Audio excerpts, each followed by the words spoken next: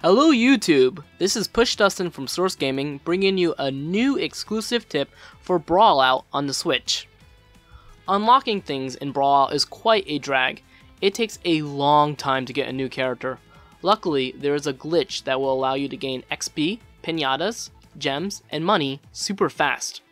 I will cover the XP first, then the gems, Piñatas, and lastly, the money. In order to gain easy XP, you'll need to go into a multiplayer match. If you have two sets of Joy-Cons, then that means that you can gain XP even quicker.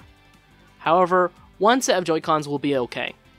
Have all players select the same character, set the stocks to 5, and just select a stage.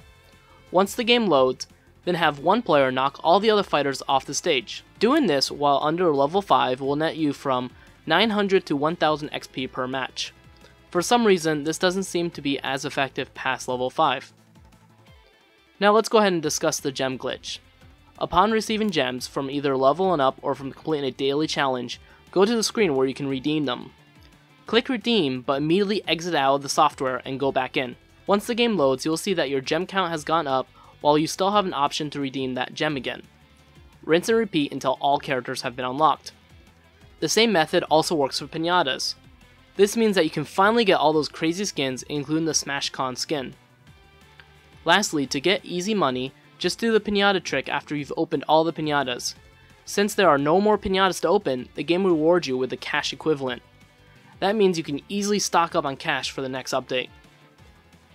Well, that's about it for today. Special thanks to Guy Luke Sabanti on Twitter for letting me know that the gem glitch exists. If you have any other tips about Brawlout, let us know in the comments below. And if you haven't already, please go ahead and check out our review for the game. Lastly, make sure to follow us on social media so you can stay up to date with information straight from the source. This is PushDustIn, signing off.